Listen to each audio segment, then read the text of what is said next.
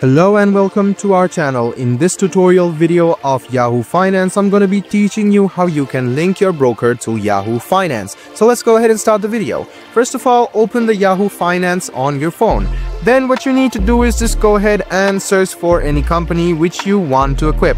So after you do this, you can scroll a bit down and you can see link broker option. You can add manually, or you can just go ahead and tap on link broker. So after you tap on link broker, you will be headed out to another screen over here where you should tap on your US broker option over here. You can select any one of these in which you have an account in. Go ahead and tap on it, and the next step is you need to fill in all of the informations.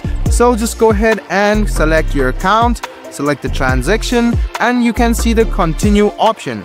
Go ahead and tap on continue after you agree everything. So go ahead and tap on continue, wait for a while, and you will be headed to another browser. So after you headed to another browser, you can see this type of interface over here where you should sign in using your login name or your username and password. After you do that, fill in your essential information about the broker, and then it will easily be linked to your Yahoo Finance account. So guys, I hope this video was helpful for you. Like the video, subscribe to the channel, and do hit the bell button for more.